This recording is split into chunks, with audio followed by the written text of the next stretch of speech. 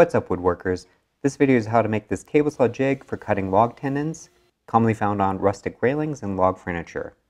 So this project is because my log railing broke from some snow falling off the roof. I had no idea how to make these log tenons, and Google led me to these drill-powered tenon cutters. They work like a big pencil sharpener, so I bought two for about $200, and I did a test cut.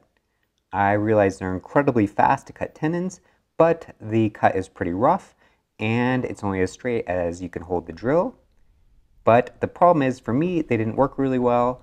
They didn't match the tenon or mortar size on my railing, and the style looks slightly different. I noticed the curve looked a lot like a 10-inch saw blade, so I decided to make my own tenon jig to cut them on the table saw. I went to the hardware store and bought two 5/16 of an inch bolts, the full threaded ones, 5 inches long, 2 washers, and two 5/16 of an inch T-nuts, all for about $5 or less. I milled some pine wood to be roughly a 2x6 size, which is really 1.5 inches by 5.5 inches. If you don't have a 2x6 laying around, this project might cost you another $10 to $15 or so, but it's pretty cheap. I cut them down to 4 pieces. The 2 long ones need to be at least 5 inches longer than the log you want to cut the tenons on. The short pieces need to be a few inches larger than the largest diameter of the logs you want to cut. I found the center of my short end pieces, drilled a 5/16 of an inch hole in them. It needs to be really straight, so I use my drill press. The vertical location of the hole has to be higher than half the diameter of your log, so that way your log will be suspended above. I put the T-nut in a hole on one side and screwed the bolt end from the other end. I drilled a pilot hole in the end piece and screwed it into the longer pieces using some generic 2.5 inch wood screws. I then screwed the other side on.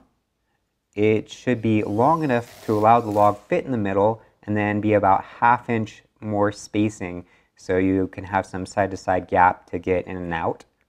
To cut shorter logs, I can just move this end piece to a different location. So now the jig is ready to use. I drilled a 5/16 of an inch hole in the center of the log, making sure to keep the drill aligned with the axis of the log. The hole is about 2 inches deep, or maybe 2.5 inches. I used 5/16 of an inch because I could then use a 3/8 of an inch lag bolt and assemble the wood to the railing and hold it together. The log is put in the jig and the bolts are tightened. The log should freely spin in the middle. I set the height of the table saw to be a little bit lower than the tenon size I want. This allows me to sneak up on the final size. I set the fence to have the middle of the blade be dead center underneath the bolt. The back side of the jig has to be supported by something, and in my case I used an outfeed roller. To use the jig, I can slowly move the entire jig along the table saw, along the fence, rotate the log by hand as I move it forward to perform the cut. If the tenon is a little bit too big to fit into my hole in the mortise that I cut, then I can just raise the table saw blade a little bit and cut it again until it fits. I cut the mortises with a Forstner bit. I can get the same length tenon on each log by marking the end location of the jig on the table saw with some blue tape. The result? Perfectly clean cut tenons with a nice pleasing curve.